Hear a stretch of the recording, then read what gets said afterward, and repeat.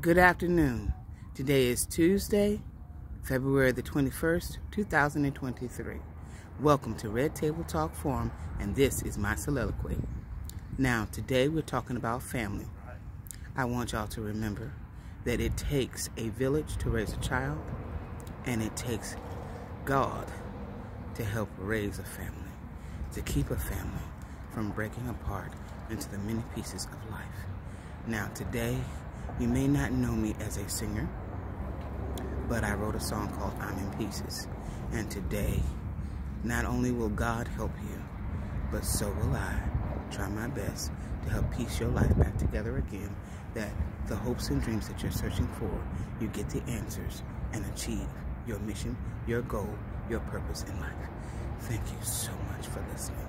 Now, today, again, we're talking about family. I want y'all to understand that when you are developing your family, I want you to remember it takes time, it takes steps, it's a process, and nobody knows that process better than you, the person, because you know what steps you want to take in order to gain your vision, your goal, your desire, and hopes, dreams, and the like. Now, again, when you are building a family, I must help you in your love. The reason why I must help you, because I think it's my destiny and it's my purpose. When you pick up my book in the stores, one of my associates, don't you mention his name, has helped me with my book Love Factor. It's on eBay, Amazon, and so many other bookstore shelves, and yet it's also online. Now, it has 12 chapters in it. I'm simply going to tell you a wonderful story of how love comes to be. Boy meets girl, girl meets boy, and yet they came together in a purpose called love. One day, they fell in love. The Bible clearly states that when a man findeth a wife, he findeth a good thing and obtaineth favor from the Lord. I am a wife and a mother, and I was found. What a wonderful feeling it is to be beheld by a glorified man who loves you so much that he helps you with your vision as you have helped him with his. And as you grow together in love, may the fantasies of your life come true. Now, for those of you that are into the Bible and you read, you'll understand over the years what all of those wonderful reflective thoughts of the Lord really mean. When you understand what they mean, it takes time to philosophize what God really said to his disciples, and then to the rest of the world, and then you and me. So for every day that you live your best life. Now, you're going to have to plan. So as you grow older, after you graduate high school, and you decided what you want to do as a job or career, you then go and achieve it if you already have not. And when you do this, then you realize how many years you want to wait before you decide to get married, and then how many more years you want to wait after you get married to have kids.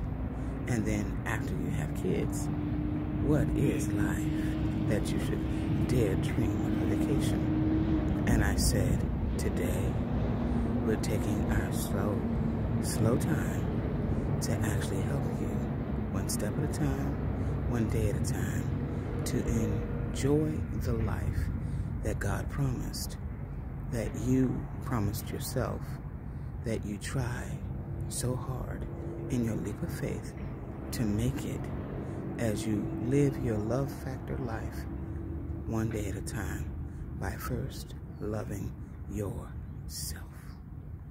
As you love yourself, one must first understand what is self. You could be a girl or a boy, and you're growing up, and you're trying to figure out after, you know, teenage years and adolescence and now young adulthood, what is it that you are? Are you a carpenter, car salesman, an entertainer, or are you a brick mason? Are you a person who's into construction? Are you a beautician, an international hairstylist, an international lover? Y'all know y'all playboys out there. So I'm just saying, loving yourself is first. So if you really find out that you have nappy hair, ladies and gentlemen, we that are African American know what that is. I call mine sheep booty most of the time. It get nappy back there in the kitchen, y'all. That's back here. So by the time you realize yourself, you then begin to fix you up. Some of you might start at your feet. Some of you might start at your head and face. So please understand, when you love yourself, you dress yourself up. You put on some nice quality clothes and you dress to impress yourself. In the days of attraction, you are trying to also attract the opposite gender. So when you do this, you are beautiful to yourself or handsome to yourself. And if you are handsome to yourself, you're a gentleman. If you're beautiful to yourself, you're a lady. So when you are in your adornments, wonderful, wonderful clothes that make you feel great about yourself, and your personality is so strong that it outshines the sun, you have to realize that when you are taking care of yourself, you must understand your hair, your eyes, your face, your nose, your ears, those wonderful lips and that mouth, and your neck and your shoulders and everything else that follows. Now, for those of you that understand the rest of biology, we're going to go slow. So understand, when you have to go to the store and you buy some lingerie, you might be wearing silk or lace. And gentlemen, you might be wearing silk drawers and other things that we're not going to mention too much of, but just realize man lingerie. And then you realize that's just your undergarments. What do your outer garments look like? Well, neat, pressed, and if you're wearing business slacks, well, you're a businesswoman or a businessman. However, if you love yourself, then you're nice and well kept and you're clean. So if you are clean, I want you to remember that you don't want to get dirty, but you dress to impress for yourself. Again, if you're a lady, you might wear makeup. If you're a man, you don't wear makeup. But if you are going out and you are getting ready to get on TV, you might wear some makeup. But not, you know, the other, you know, kind of makeup that makes you feel homosexual. So just realize that you're a man and realize you're a woman, but you become a lady and a gentleman. As you continue to love yourself, you must understand in your growth, what is it your career leads you to. If you are a shoe shine lady or a shoe shine girl or a man, you shine shoes for a living.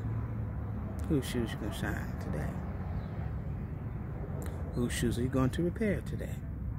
Shoes break down, they sure do, just like a car, they break down. The soles fall off. Somebody need a needle and thread to help you. And you said, oh God, I just got these shoes. And it's been a year. So I tell you, it takes time to look good. Quality takes time. So as you are walking in your life's path, loving upon yourself, and realizing how to be yourself, your career will take you many places. In my career, I did many jobs in fast food businesses, and then I did secretarial work, and then I was a security officer that led to being a cop. And I eventually got married to Chadwick Aaron Boseman, and I think that that was a wonderful experience. It takes time to actually understand what love is. And when you actually realize step 1 is loving yourself, step 2 is where in your career are you? What do you aspire to do? So, me, I aspired to be a cop. Took all the tests, and I got there, and a whole bunch of things went wrong. I can't tell you why they went wrong, but maybe it was just my time to do something else. But I did what I aspired to do. And I carried weapons. I protected people. I protected the people with the lottery. I helped them understand security, safety, and their own persona of their Christendom. However, as I went along, I had to realize who saw me, who didn't see me, and then what he saw. So as we progressed, I realized my career took me a lot of places. Some places I can't mention, but some places I can. But if I ever tell you, working for the FBI is not that fun, but it can be rewarding if you know what you're doing. And working for Social Security can be interesting at best. When you actually work for the government, it is very strategic, very purposeful, and very, how do I say this to you guys? Organized. Because you don't want to lose track of what it is that you're protecting, which is people, places, and things. The things can be information, but please believe me, my job wasn't easy, but it was very rewarding. And as I progressed in my life, I wanted to get married. And over the years, things happened for me. But it took me time to understand how to wait on God and wait on myself. So eventually one day I took myself out to a wonderful little place called the movie theater. And I did my hair. I got dressed up in this nice little number. It looked like a red wine dress. And I took myself out on a date. And the dress was like thigh high and it was very beautiful to me. And then one day, my husband and I met. And it was a beautiful meeting, just to say the least. And then we began to date in the church. And then one day, we got married. However, certain things didn't happen in America. I got married in Africa. It's a wonderful thing to get married in Wakanda. And then you have to realize the responsibility of the king and the queen. So as you progress in life, we got married over months and time spent talking over the internet, talking over the phone, and then we met, and the church helped us to date. And then one day, the church did something, we did something, but then his career took off, and we had to go around the world. He had to make all of these wonderful movies. And I want you to understand 21 Bridges, 42, Get On Up, Black Panther. What a legacy he has. But please remember, Marshall. The law still stands, and it still applies today. So every day that you live your life, he lived his dream, and my dream is following still. But please understand that if you ever see me cooking or learning how to cook again, Spice G's place where food is your comfort, please come on out, and maybe one day we'll feed you. Food costs, so please bring your money. I want to tell you that being married is not an easy thing. Being a mother is not an easy thing. When you have kids, your life changes, your schedule changes. But kids do not come with a manual. It is a one day at a time process, like I said. A whole lot of prayer, and yet every day, what do I do with my kids? How do I deal with the church? How do I deal with my life, my husband's career, and my beginning? Schedules take time. It is a lot of communication. Now, people, I'm getting ready to close out. I have a few more minutes. But that is just the beginning of the chapters of Love Factor. And meeting Chad was a wonderful thing. And I love him so much. And he loves me. But being the king of all of Africa and the queen of all of Africa is a huge responsibility. And every day that somebody sees you, you must understand, don't hurt us, because we're here to help build a nation. Keep it maintained and understand the order of life. From the top to the bottom, back to the middle, back to the top, and then again. So please love us. We love you. And we try so hard to do what's right in the sight of God, in the sight of man, and the sight of one another. For the love is there, and God brought it here. But remember to love yourself first. This is your mission for yourself. And as I begin to close out my soliloquy for today on Red Table Talk, please remember that today is your day to love yourself, be yourself, and accomplish your goals. One day, one step at a time, because it is truly a process. When you think of love, think of the hard work that it takes. 1 Corinthians chapter 13, verses 4 through 8 talks about love. Proverbs 31 talks about the virtuous woman. Ephesians chapter 5 talks about the man. So when you talk about the men, the women, and 1 Corinthians chapter 7 talks about what do you do in your relationships. And this sometimes can be a forbidden subject, but don't let it hurt your feelings. Don't let it hurt you as a man or a woman, because we all start out as virgins, and one day we get married and then we're not virgins, but we blossom into the people that we're supposed to be. With that being said, remember the book Love Factor, remember your lives, and understand. Thank you for coming to listen today to Red Table Talk, my soliloquy today, and thank you for today is Tuesday, February the 21st, 2023.